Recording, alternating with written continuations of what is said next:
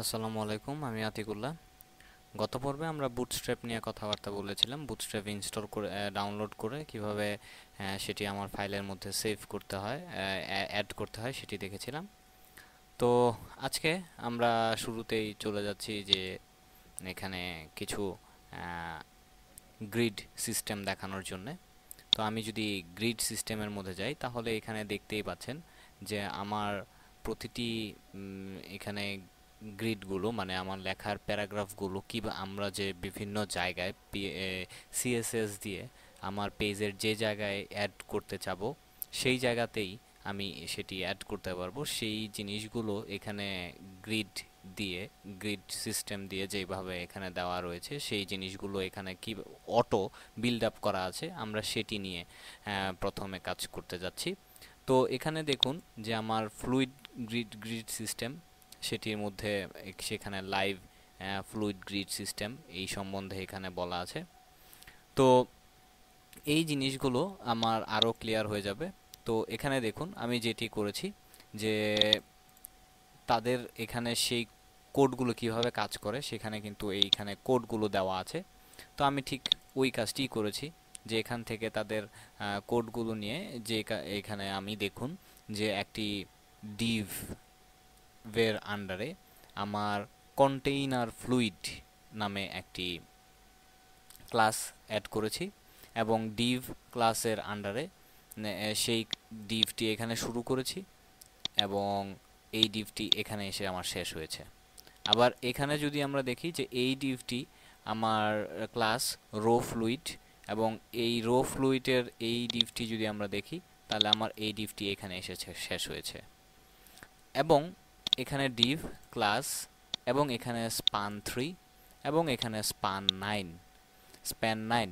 তো এই স্প্যান 9 এবং এই স্প্যান 3 দুটি ক্লাসের আন্ডারে প্যারাগ্রাফ ট্যাগের ভেতরে আমি এই ওয়ার্ডটি এখানে লিখেছি।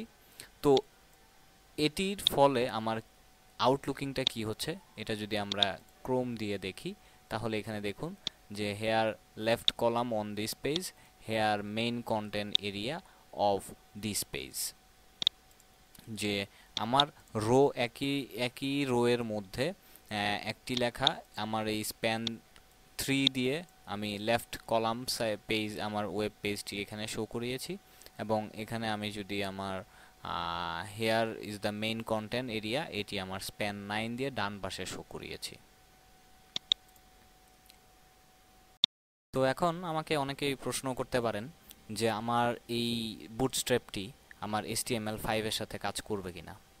তো স্বভাবতই আমি সেটির উত্তর দিব যে অবশ্যই সেটি আমার HTML5 এর সাথে কাজ করবে। তো চলুন আমরা HTML5 এর কিছু কোড দিয়ে এখানে কাজ করি।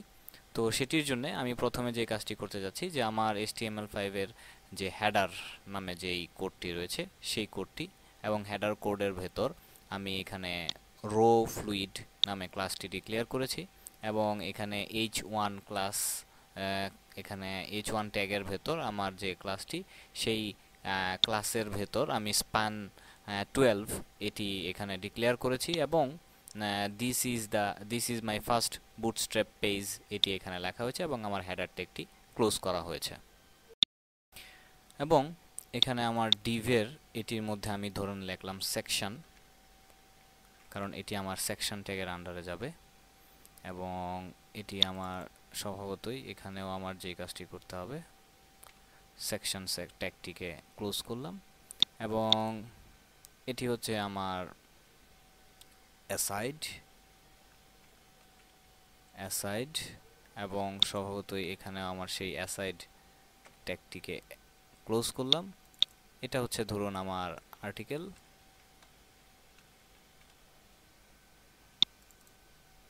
এবং স্বভাবতই এখানে আমার সেই আর্টিকেল ট্যাগটি আমি ক্লোজ করলাম। এবার চলুন আমরা দেখি যে এটি আমার দেখতে কেমন দেখাচ্ছে আমার ব্রাউজারে। এবং দেখুন আমার প্রথমটি ছিল এরকম এবং পরবর্তীতে এটি আমাকে দেখাচ্ছে হচ্ছে this is my first bootstrap page এবং আমার আদার্স লেখাগুলো। তো এবার দেখুন আমি যদি এবার একটা কাজ করি যে আমার জাস্ট আপনাদেরকে দেখানোর জন্য এই কোডটি কপি করলাম এবং এখানে আমি এই কোডটিকেই উল্টিয়ে দিলাম, যে এখানে আমি দিলাম হচ্ছে স্পান 9 এবং এখানে দিলাম হচ্ছে স্পান 3। তো এটিকে যদি আমি সেভ করি এবং এটি আমার ব্রাউজার দিয়ে চলুন দেখি ওপেন করি, তাহলে এখানে দেখুন যে আমার এটি হচ্ছে আমার সেই এখানের যে স্পান 9, এই স্প্যান 9টি এখানে শো করছে এবং এটি হচ্ছে আমার স্প্যান 3, এটি এখানে শো করছে। এবং এছাড়া আরেকটি কাজ আমরা এখানে করতে পারি, সেটি হচ্ছে আমরা এখানে হেডার ইউজ করছি। এবার যদি আমরা এখানে ফুটার ইউজ করি এবং ক্লাসের মধ্যে আমি এখানে স্প্যান 12 আমার ফুটারটি শেষ করলাম এবং এখানে দিলাম copyright and some footer text। এটিকে যদি আমি সেভ করি এবং আমার ব্রাউজার দিয়ে যদি এখানে ওপেন করি, তাহলে এখানে দেখুন যে আমার ফুটারের মধ্যে আমার সেই ফুটার ট্যাগটি এখানে চলে এসেছে।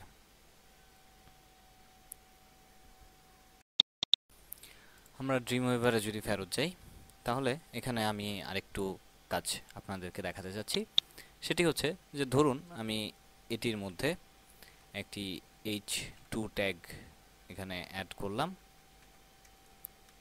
এবং here is a title, h2 ট্যাগটি complete করলাম এবং এখান থেকে আমার এই আর্টিকেলটিকে এখানে বাদ দিয়ে দিলাম, যেটি আমি চাচ্ছি না। ঠিক এখানে আমি আবার h2 ট্যাগটি অ্যাড করলাম এবং h2 ট্যাগের ভেতরে আমি এখানে লিখছি যে another title। তো এখানে আমার যে কাজটি আমি এখানে করতে যাচ্ছি সেটি হচ্ছে যে এখানে আমি অফসেট 3 ইউজ করলাম এবং আরেকটি কাজ যেটি আমি করতে এই ফুটারের মধ্যে আমি স্পান এবং এখানে অফসেট 10 এখানে সেট করলাম জাস্ট ফর এক্সাম্পল। আর এখানে কপিরাইটের মধ্যে আমি আমার HTML স্পেশাল ক্যারেক্টার কপিরাইট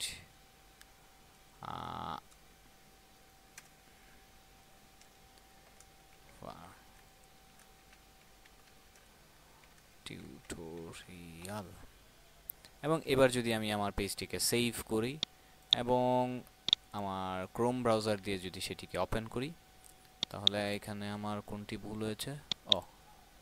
এখানে আমার h2টি আমি ক্লোজ করি নাই।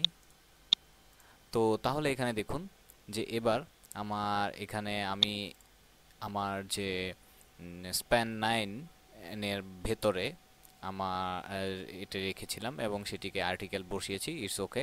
বাট এখানে আমার অফসেট 3 স্প্যান 9 অফসেট 3 দিয়ে আমি যখন এই কাজটি করেছি, তখন ওইটির নিচে আমার রাইট সাইডে আমার সেই আর্টিকেলটি চলে আসছে এবং ঠিক একইভাবে যখন আমার এখানে হেডার অপশনটি আমি এখানে অ্যাড করেছিলাম স্প্যান 2 এবং অফসাইড 10 দিয়ে আমি কপিরাইট ভার্সনটি অ্যাড করেছি, যেহেতু তাহলে এখানে দেখুন যে আমার ফ্রি বাংলা টিউটোরিয়াল এই কপিরাইট অপশনটি ডান পাশে চলে আসছে।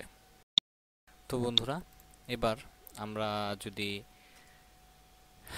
এখানে সেকশনের নিচে আমি আরেকটি সেকশন অ্যাড করলাম এবং এখানে আমি অ্যাকচুয়ালি কিছুই করি নাই, যে আমার যে সেকশন নামে আরেকটি ক্লাস ডিক্লেয়ার করেছি এবং রো ফ্লুইড নামে যে ক্লাসটি ডিক্লেয়ার করেছি এবং এখানে আমি ডিভ ক্লাসের আন্ডারে স্প্যান 9 এবং অফসেট 3 ইউজ করেছি এবং ওইটির আন্ডারে আরেকটি ডিভ ইউজ করেছি যেটির মধ্যে রো ফ্লুইড ইউজ করেছি ক্লাস, এবং সেই ক্লাসের ভিতরে আবার আরেকটি ডিভ ইনস্টল দিয়ে আমি সেটির মধ্যে স্প্যান 6 ইউজ করেছি। এরপর হচ্ছে যে কাজটি আমি করেছি সেটি হচ্ছে আমার হেড ট্রির ভেতরে আমার ইনফো বক্স 1 এবং ইমেজ, আমি আমার যে এখানে ইমেজটি রয়েছে সেই ইমেজের আন্ডারে আমি কিছু ইমেজ জাস্ট গুগল থেকে সার্চ করে কিছু ইমেজ এখানে রেখেছি। তো সেখানে আমার art1 ডট জেপিজি নামে যে ফাইলটি রয়েছে সেই ইমেজ ফাইলটি এখানে অ্যাড করেছি। এরপর হচ্ছে আমার কিছু টেক্সট এখানে বসিয়েছি। ঠিক এই কোডটি কপি করে আমি এখানে পেস্ট করেছি এবং আগেরটির মধ্যে ইমেজ বক্স 1, এটির মধ্যে ইমেজ বক্স 2 এবং আমার যে ডিভগুলো আমি ওপেন করেছিলাম সেই ডিভগুলো আমি এখানে শেষ করেছি। তো এখানে এটি করার ফলে এটিকে যদি আমি এখন সেভ করি এবং সেভ করার পর এটি যদি আমার ক্রোম ব্রাউজার দিয়ে ওপেন করি তাহলে এখানে দেখুন যে আমার ইমেজ যে ইমেজ দুটি আমি অ্যাড করেছি সেই ইমেজটি এখানে শো করছে।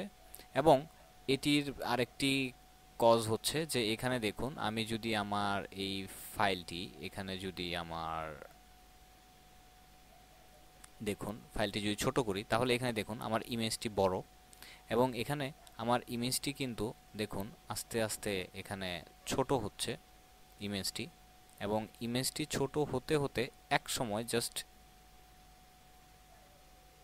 এই যে এই টাইমটার পরে মানে আমার ট্যাবলেটে যে এই স্ক্রিনটা থাকবে, তো ট্যাবলেটে আমার ছবিটা এরকমভাবে দেখাবে এবং আমি এতক্ষণ যে ওই আগের কাজগুলো করেছিলাম সেই কাজগুলো দেখুন যে এটি আমার বাম পাশে সরে এসেছে এবং এটি সুন্দরভাবে শো করছে। এবং অ্যাকচুয়ালি এই বুটস্ট্র্যাপ দিয়ে আমি রেসপন্সিভ ডিজাইনে কাজ করছি, এটির পেছনে কাজই হচ্ছে মানে আমার যেহেতু বলছি যে আমি রেসপন্সিভ ডিজাইন হচ্ছে মানেই হচ্ছে যে আপনার বিভিন্ন ডিভাইসে ট্যাবলেটের স্ক্রিনটি থাকবে এতটুকু বড়, আমার পিসির স্ক্রিনটি থাকবে এই পুরো পেজটি স্ক্রিনটি আপনারা দেখছেন, তারপর মোবাইলের স্ক্রিনটি থাকবে আরও ছোট।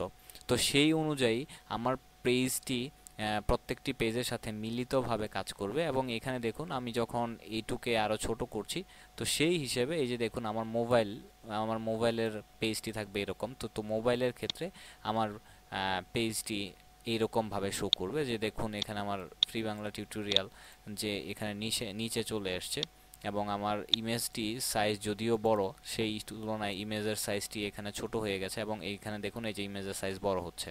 তো এটিই আসলে রেসপন্সিভ ডিজাইন, যা আমার পেজের এখানে অ্যাকচুয়ালি আমার স্ক্রিন ব্রাউজারটি পেজ সাইজ অনুযায়ী আমার এইটি রেসপন্স করছে। অ্যাকচুয়ালি এটি আমার ডিভাইস অনুযায়ী না, কারণ সে আমার ডিভাইস জানে না, যে ডিভাইস সম্বন্ধে জানে না, সে শুধুমাত্র আমার ব্রাউজার সম্বন্ধে জানে। তো এরকমভাবে আমরা এই বুটস্ট্র্যাপ দিয়ে ইজিলি রেসপন্সিভ একটি থিম বা একটি টেমপ্লেট বা একটি ওয়েব পেজ তৈরি করতে পারি। তো বন্ধুরা আজকে এ পর্যন্তই, পরবর্তী টিউটোরিয়ালে আবার দেখা হবে। ধন্যবাদ।